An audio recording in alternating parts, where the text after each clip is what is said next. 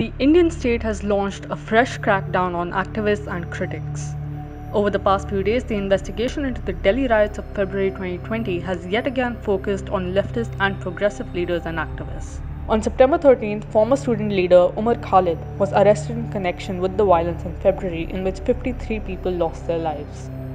Filmmakers and activists Rahul Roy and Sabha Diwan was summoned for questioning.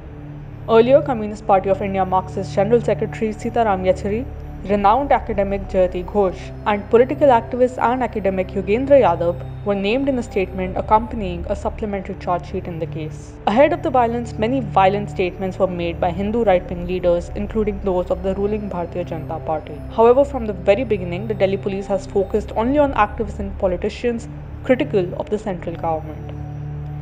The horrifying violence in February saw hundreds being injured and houses, shops, and places of worship getting destroyed.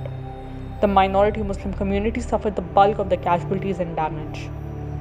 In the months before the violence, India saw huge protests against the ruling right-wing Bharatiya Janata Party. Critics said the new law, the Citizenship Amendment Act, would lead to religion being a key factor in citizenship and would reduce Muslims to second-class citizens.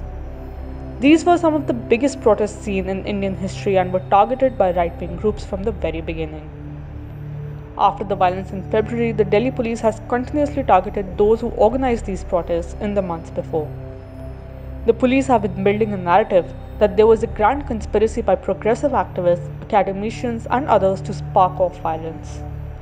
Voices across India have rubbished this claim and said that the Narendra Modi government is using the case to crack down on dissent. They have demanded a proper and independent investigation, including of the ruling party leaders who made provocative statements.